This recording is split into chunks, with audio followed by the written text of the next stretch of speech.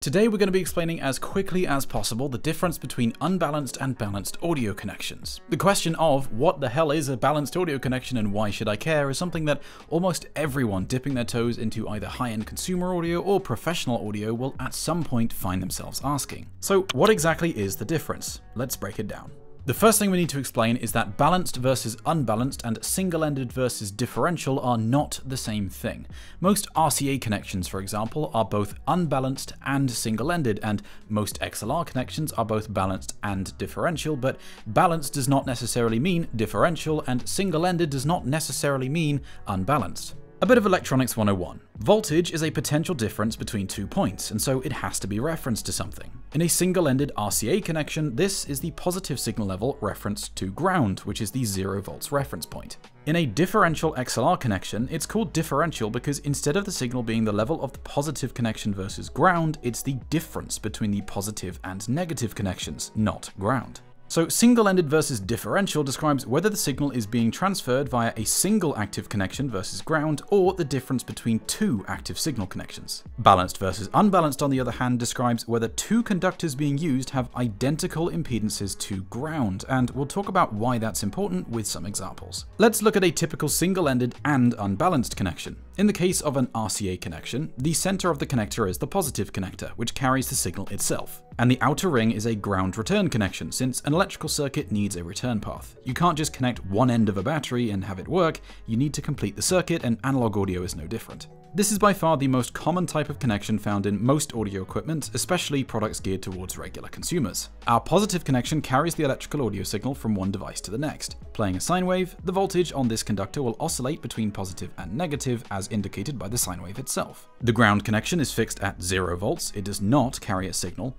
and the single signal carrying conductor is what makes this single-ended. This setup works, but is unfortunately susceptible to external interference because it is unbalanced. It's called unbalanced because the impedance of each connection to ground is not the same, and so external electromagnetic noise picked up by the two conductors on the cable will produce different voltages on each. Noise picked up by the ground wire has a very low impedance path to ground, and so it is effectively drained almost entirely, but not on the positive connection, which has a high impedance path to ground, and so that noise remains. The receiving device is amplifying the level of the signal versus the ground reference of 0 volts, and so this minus this leaves us with noise still present on our signal that we picked up along the cable.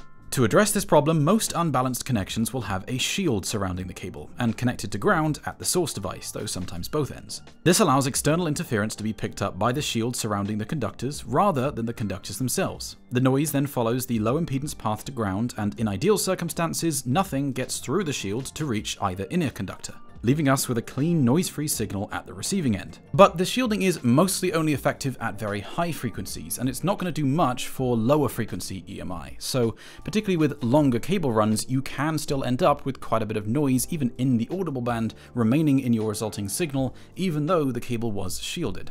This is where balanced connections come in, as they can help to mitigate noise to an enormous extent. Most XLR connections are balanced and differential, but we'll break down each aspect. Balanced requires that both of the signal conductors in a cable have absolutely equal impedance to ground. Not nearly equal, but absolutely equal, and it doesn't matter how this is achieved. In a balanced connection, external EMI will induce the same noise in both conductors since they have equal impedances to ground, unlike our unbalanced example earlier where the differing impedance to ground on the two conductors yields a different induced voltage in each. With a simple signal, I'm using a flat and constant DC signal here as an example. In an ideal scenario, there's no noise, so the receiving device sees the difference between the positive and the negative, and we get a clean signal that reflects what the positive conductor was carrying. 1 volt minus 0 volts equals 1 volt. In this comparison example, which is balanced though not differential, we've picked up some noise. Though with the connection being balanced, the noise in both the positive and negative connections is identical. It causes a bump in the signal here, and the difference here is also still 1 volt. Any noise is cancelled out since it affects both of these connections equally, and the voltage or potential difference between them is unchanged. So this minus this is a noise-free signal. Balanced systems give you a huge level of passive noise rejection, but most balanced systems in audio are also differential, meaning rather than one active signal conductor, the negative conductor is also carrying an equal but opposite version of the positive. The difference between these at any given point is twice as much as if it were just the positive signal referenced to ground in a single-ended system. This is why most balanced outputs on devices you'll see as being specified to have twice the output voltage of the single-ended outputs. They are differential. It's not that any particular conductor is actually carrying a higher voltage. In fact, the positive connection of the XLR output and the RCA output on most devices is usually shared and connected to the same circuitry, but rather just that on a single-ended connection, plus 2 volts relative to ground is 2 volts, but plus 2 volts relative to minus 2 volts in a differential connection is 4 volts of difference between them, giving us a higher effective signal level compared to any remaining noise that we picked up, further improving the signal-to-noise ratio by about 6 dB on top of the passive noise rejection benefits that we got by the connection being balanced. Many XLR connections will then use a shield as well, so now you have protection from the shield, protection from the nature of it being balanced, and the extra 6 dB of signal-to-noise ratio from the higher signal level itself, meaning that XLR connections that are both balanced and differential can be used for even extremely long runs without worrying about noise pickup pretty much at all. So most XLR connections, for instance, are both balanced and differential, but don't confuse the two. You can have a balanced system without it being differential like what we saw earlier. The negative connection on this XLR output is not doing anything. It's not carrying a signal at all, and it's actually got the same 0 volts as the ground pin does. Both the positive and the negative have equal impedances to ground though, so we still get the noise rejection benefits of balanced, though it is not a differential system. You can also have a differential system that is not balanced. If the impedances to ground on this differential XLR connection were not the same, it is considered unbalanced, and we don't get the passive noise rejection benefits of being balanced, since the differing impedances mean that the noise induced on each conductor will be different and therefore won't be passively cancelled out at the receiving end. This is why balanced means the impedances need to be exactly the same, not almost the same. So if a balanced differential system is better, why isn't everything balanced? Why use single-ended at all? Well, the main reason is simply that it's more complex and expensive. For a differential system, you have to have about twice as much circuitry, since you need one amplifier for the positive output, one amplifier for the negative output, rather than just the stuff for the positive. If you're talking about a DAC, then you also now need to have twice as many DAC outputs or channels, since for each of the 2 stereo outputs in a 2-channel system, there are now 2 polarities, and you now need 4 DAC outputs in total, not 2. Though for DAC specifically, there are quite a lot of examples where the DAC itself is single-ended, providing a single polarity output for each channel, and then an inverting op-amp or circuit creates an inverted polarity version of that signal so that the product as a whole can still provide a balanced differential output, even though the DAC itself was single-ended. Similarly, many amplifiers will accept a single-ended, unbalanced input and convert it to differential internally so that they can still provide a differential output to the headphones or speakers. So that's how balanced and differential audio works, but I think that now is probably a good time to clear up some myths and misconceptions about balanced audio as well. Firstly, the connector itself doesn't tell you whether something is balanced or differential or not.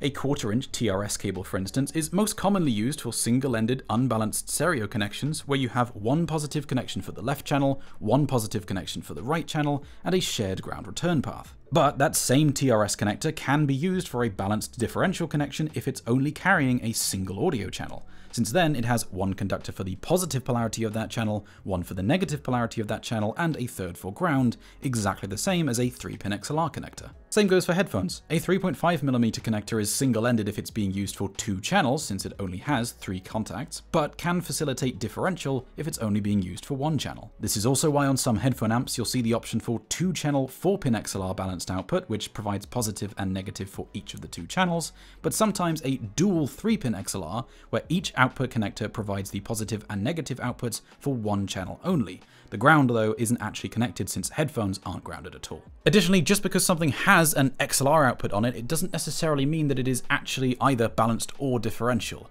A lot of products will have an XLR output or maybe even a Pentacon output simply for the purposes of convenience. They can be fully single-ended and unbalanced devices, but they just put the XLR connection on there so that you don't need to use an adapter if your headphones are balanced. Adapters are a critical thing to talk about because a lot of people may be putting their devices at risk with them. If you have a device with a balanced differential output, you cannot always safely adapt this to a single-ended input, be it the input on an amplifier or a single-ended headphone. A lot of people say that they want to do this because they feel that the balanced output on their particular device sounds better, but even if that might be true, you'd need to use a fully balanced connection in order for it to stay true. There's two main ways in which balanced to single-ended adapters are set up. The first is that they just leave the negative connection floating. So the only things that get connected are the positive signal carrier and the ground connection. And in this case, you're just using a single-ended connection. This is exactly what the RCA output of 99% of devices does. And so using one of these cables, it will work, but it is no different to just using the RCA output of your device. It is no longer a balanced connection because the positive and the ground connection don't have the same impedance to ground, and it is also no longer a differential connection. You'll get the same voltage as if you connected to the single-ended output because you're not looking at the difference between the positive and negative. The negative isn't connected. So there's no advantage to doing this. You're better off just connecting to the single-ended output of your device, but it also should just work. The real risk with trying to adapt balanced to single-ended, however, is that a lot of adapters short the negative polarity of the output straight to ground. And this means that the negative polarity output of your device is seeing a 0 ohm load. It is being straight up short-circuited. At best, this means that your device is going to be massively overloaded and will not be performing at its best, and in many cases, it could be damaging the device either instantly or over time. If you feel that the balanced output of your device sounds better, you need to use the balanced output with a balanced connection, and just generally short-circuiting stuff and potentially breaking things generally considered bad. I hope you found this video useful and entertaining, and if you want to help support more educational content like this, then for your next audio purchase, be it cables, headphones, speakers, amplifiers, DACs, or anything else at all, consider purchasing from headphones.com. They make everything that we do on this channel possible, and if you buy with headphones.com, you get a 365-day return policy and excellent customer service as well. In the meantime, if you wanted to ask any questions about balanced or single-ended audio, DACs, amps, headphones, anything else at all, then come and say hey on the headphones.com Discord server or the headphones.com forum, and I and other wiggly air enthusiasts will endeavor to help. I'm Golden Sound, you're watching The Headphone Show by headphones.com. I'll see you next time.